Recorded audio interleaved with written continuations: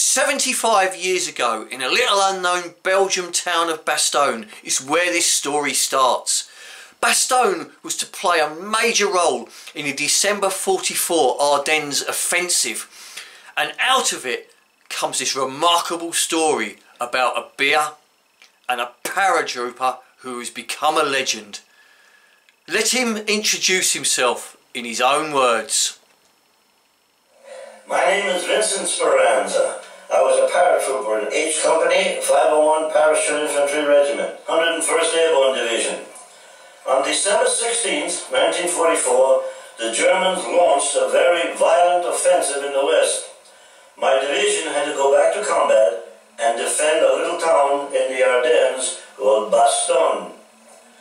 After several days of very rough fights, we thought there would be a truce for Christmas Eve, but heavy German bombers were on their way to Bastogne. Junkers 88s dropped one-ton bombs, causing a lot of casualties among our troops and among the population. Bastogne was badly damaged. I will never forget that sad Christmas. So let's get on with the review and learn about the legend that is Vincent Speranza and the beer. See me walking around, I'm the boy about town that you heard of. See me walking the streets, I'm on top of the world that you heard of. It's beer o'clock and today we have a special review. We have got the Airborne Brune beer from the Brasserie Lamborelle, coming in at 7.5% ABV. Now, this review isn't just about the beer. It's about the story that the beer has come about from. So we've got to go back to December 1944, where it all started. And you've got the besieged city of Bastogne in the Ardennes in Belgium. You know, it's the Battle of the Bulge. It's the German offensive, their last real push, their last real battle. And on the outskirts of Bastogne, you have Vincent J. Speranza in a foxhole. They're low on ammunition, they're low on supplies, they're surrounded by Germans and they're fighting for their lives. And on the second day of the siege, his mate Joe Willis gets injured and gets taken to a makeshift hospital in the centre of Bastogne, which is like a bombed out church. And at some point, Vincent gets told to go back into the 4 miles, I think they were out on the outskirts about 4 miles, gets told to go back 4 miles into the centre of Bastogne and get some more batteries for their radio, for the platoon radio. So off he trots into Bastogne, and while he's there he thinks, oh, I'll check up on Joe, see how he is. So he basically finds him in the hospital, and he says to him, anything I can do for you, Joe? And Joe says, I'd murder a beer. And Vincent sort of says, are you mad, mate? A beer? He said, we're bombed out. He said, we got no supplies, we got nothing. You're asking me for a beer. And Joe turns around to him and says, look, Vincent, he said, there's some bars down the road, I noticed them, got brought here. He said, go in them and see if there's any beer. And Vincent went, I'm not going to get no beer in there. And Joe said, oh, please, just do it for me. So off he trots into the first bar. It's all blown out, there's nothing, right? But he goes down the road a little bit further to the second bar, same, but he finds there's a working beer tap, but there's no glasses because it's blown out, you know, bombed out with glasses smashed. He thinks, what can I put in? So he thinks, my helmet. So he takes his helmet off. Now bearing in mind, while he's been in the foxhole, he's been using this helmet as a toilet. So he fills his helmet up with beer, takes it back into the field hospital, gives it to Joe. Oh, brilliant, Joe. Oh, fantastic. Of course, there's other people there, other wounded now, saying, oh, I'd like a beer, I'd like a beer. So he starts handing this beer around. Don't last long. He goes back and gets some more. does it again. On his way back, there's a major standing at the door of the hospital and says to Vincent, "What the hell do you think you're doing, mate?" He said, "I'll bring some beer to him for the wounded. You know, so I got a bit of, I wanted a beer." He's gone, "Are you bloody mad?" He said, "That could kill him. I've a good mind to have you shot." He said, "Get that helmet back on and get back to where you're meant to be." So, and that's what happens. And I have to sort of cut a long story short and then go forward in time. Vincent doesn't go back to Bastogne until 2009. He visits with his daughter, and they get taken out by some Belgian guides out to the foxholes and actually find the particular foxhole that Vincent was holed up in. It all gets a little bit too much for Vincent, and he says, "Oh, let's go back into town." He said, "I'll buy us all dinner." So they go back into town and in a restaurant, and the food is there and the wine's flowing, and they start telling stories and that sort of thing. And one of the guides who he's with, he says, "Oh, we've got a story to tell you." He said, "We've actually got a special beer in Bastogne about a GI who filled his helmet up with beer and took it to the wounded." And Vincent starts laughing. And the guide said, "What are you on about?" And he said, "That's me." And they went, No, that's all. It's a myth. It's a myth that's just gone round, and we just told this story to tourists." Vincent says, "It's not a myth." He said, "That's me." And they bring the bottle of beer over. The guy says, "Bring some beers over." So they bring some of this beer over, and Vincent straight away goes, "Yeah, that's me. Look on there. Here it is. Look, there's me the helmet. There's me taking the beer." And suddenly the Belgians can't believe it. It's, you know, they thought this was a legend, a myth. And suddenly they're confronted by the actual person who actually did this. And the funny thing is about the story is, if you're in Bastogne and order this beer, the glass you actually is poured into and served in is this. It's a ceramic helmet. So yeah, it's quite fantastic. And believe it or not, it's like 75 years ago. It's the 75th anniversary of the Battle of Bastogne, and I gather that Vincent's been over there last week, and he's 93 years of age, and ever since his 2009 visit, from what I can gather, he visits every year. And yeah, he's like a VIP over in Bastogne now. Because, you know, the Belgians have made a lot of money off the back of this beer, you know, in his absence.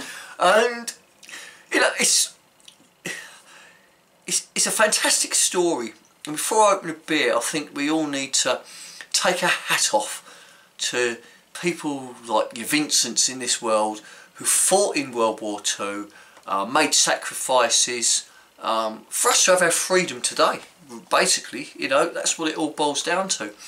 So I'd like to take my hat off to you, Vincent, and it would be a pleasure if anyone watching this could show Vincent the review. I know I did the blonde one. There's also a blonde beer. I did that one review, and one of his relatives actually got in touch with me and said, and thanked me for the review, and said they'd shown it to Vincent and he'd watched it. So I'll be really appreciated if it could happen again. And I'd like to take my hat off to you, Vincent, for what you did. And yeah, let's crack the beer open and get on with the review. Now, I'm going to review it in a normal glass. Actually, it's an airborne glass as well, because I can't really review it in there. You're not going to be able to see what the beer looks like. So let's get this open. Let's get it into the glass.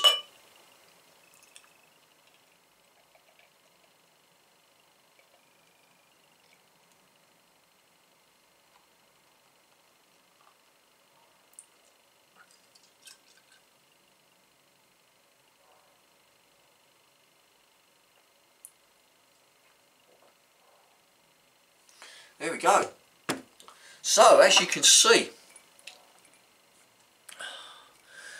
it's a lovely brown colour. It's a slight reddiness actually. I don't know if you can see that. It's a reddish brown. It's got a beautiful 2-finger white frothy head. Let's get the aroma.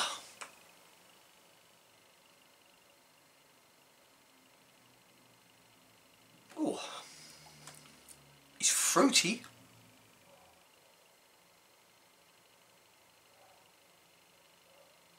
And there's some malts there. It really smells refreshing, to be honest.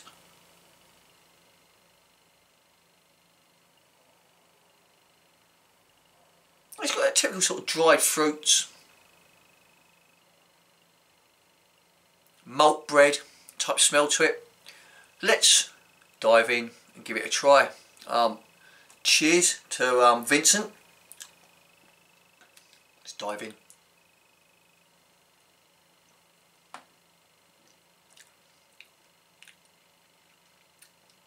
Oh, yeah. The dried fruits, your raisins, sultanas, dates, really prominent in this beer.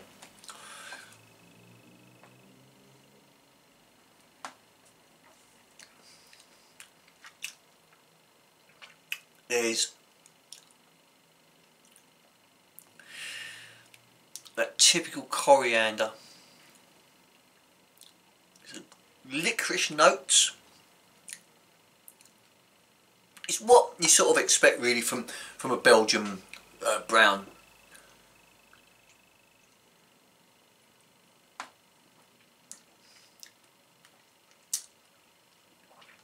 It could be classed as a double, to be honest. I know on the bottle or anything they just literally call it a brown beer, but it does sort of lean towards being a double. Obviously because the ABV 7.5%, and it's got the characteristics. I'm actually picking up a few sort of coffee notes to it, believe it or not.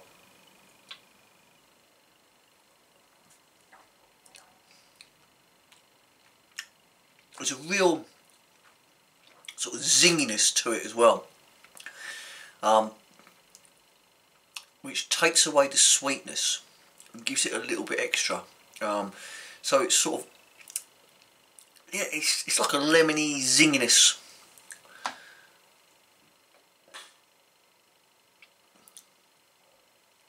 Yeah, a very good beer. And the funny thing is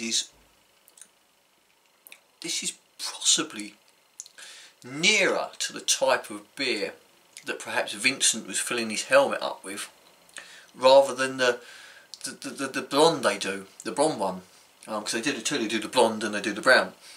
And I would say, obviously, at that time in Belgium, there was more sort of darker beers. So this is more sort of probably true to the actual, you know, true likeness of the beer that probably Vincent was filling his helmet up with.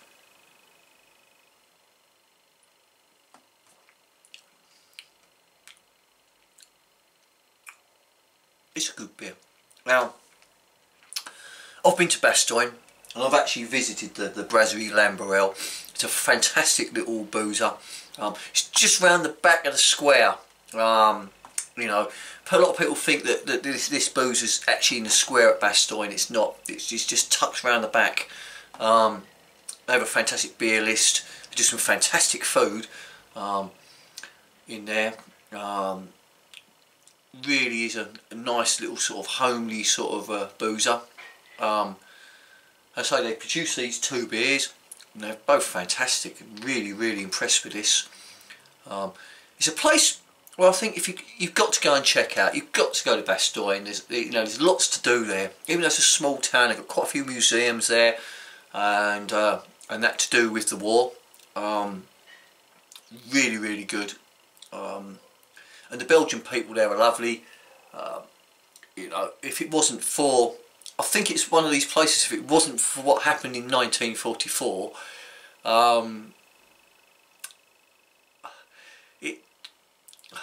it thrives off it, if you know what I mean. The town thrives off it. And the importance of this town, believe it or not, is because it was a major crossroads.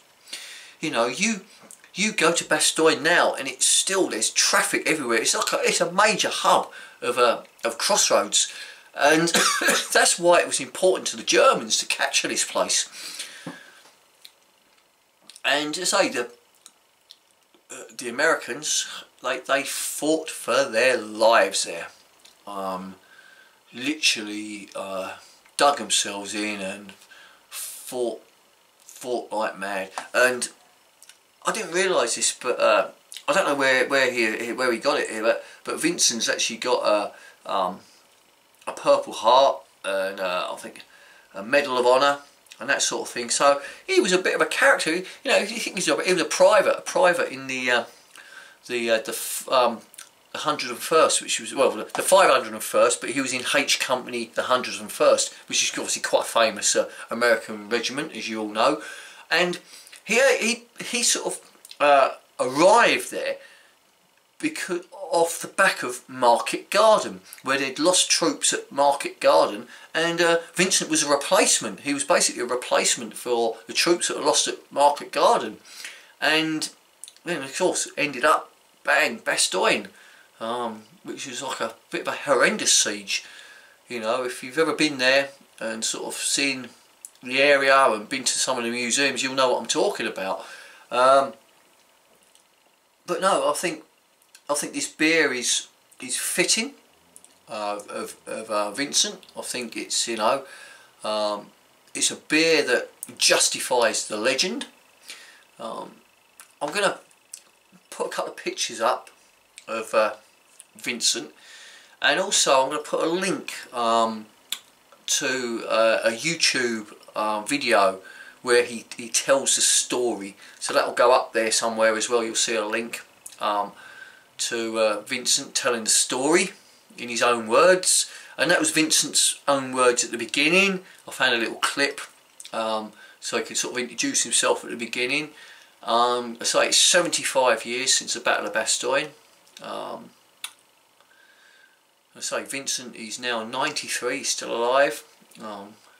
Still, if you see his pictures of him and that, he still looks sprightly, still, you know, and yeah, it's good. And yeah, this is my tribute to you, Vincent, and my tribute to all of you Americans who served, you know, especially fought in Bastogne, in the Battle of the Bulge and the other various battles. It's my tribute to the relatives. If any of you relatives are watching, please look, leave us a comment. You know, it'd be a pleasure. Any of Vincent, if you want to leave a comment, be a pleasure. Any of your family want to leave a comment, be a pleasure. It's been a pleasure doing this. I love the story behind this beer. It's fantastic. You know, you can't beat, like, there's beers out there and some of them have these stories attached to them, and I'm just a sucker for it. I love the story behind a beer, if it's got one. You know, it's fantastic. So look, if you visit Bastogne, please do it. Put it on your bucket list. Put it on your bucket list to visit the Brasserie Lamborelle and have a glass of this beer. You won't be disappointed. Leave a comment below. Give us a big thumbs up if you like the review. Hit the little bell, get notified every time I bring out a new one. And obviously subscribe to the channel, because with you subscribers, the channel's nothing. And like I always say, beer is the answer, but I cannot remember the question. Thank you for watching. Good night.